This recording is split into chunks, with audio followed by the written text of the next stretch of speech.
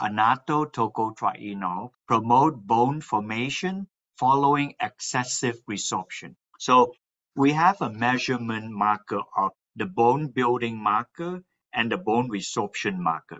The higher the ratio is, the better. So osteopenia means the ratio go down. So we found that on that ratio, the 300 milligram increased 40 to 115%. The next one, we specifically measure bone resorption, decrease anywhere from 10 to 20%. And the last one, we measure oxidative stress. The oxidative stress marker reduced by 30 to 50%. So therefore, the bone building went up 40 to 110%.